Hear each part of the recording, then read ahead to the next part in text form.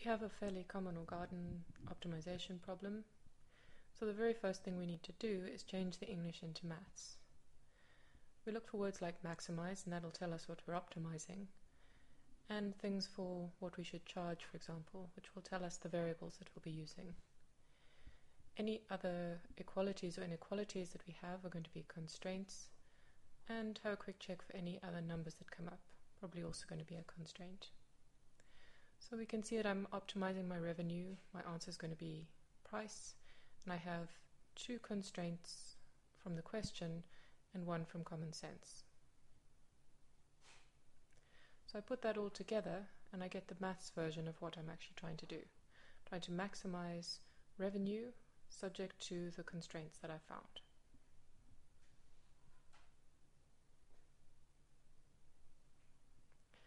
The next thing that I need to do is eliminate one of the variables from the problem, because at the moment we've got both price and quantity.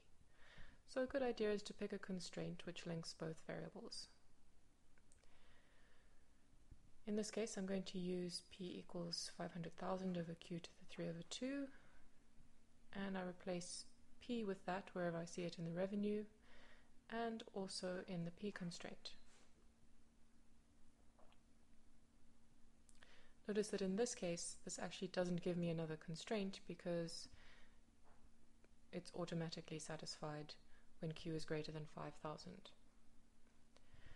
Now I take my new versions and I rewrite the maths version so that it only has one variable. So finally I'm going to maximize R, which is a function of Q, subject to a constraint on Q.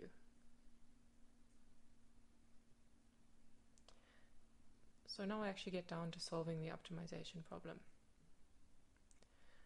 I'm going to need the derivative, and then I find whichever candidates I have for extrema. Remember, derivative equals 0, derivative undefined, and the endpoints. Next, I use those values to find the maxima and minima. In this case, my first derivative is always negative, i.e. my function is decreasing. So 5,000 is my maximum. It's a good idea to do a reality check. At the moment I found that the quantity of 5,000 maximizes revenue, but if I check have I answered the question, I'll see that no, I haven't. I actually needed to give a price. But I have an equation that links price and quantity, so I can just give my answer. P is equal to 500,000 over 5,000 to the 2/3. Quick check, does my answer satisfy the constraints, and does it satisfy common sense? Yes. All good. And we're done.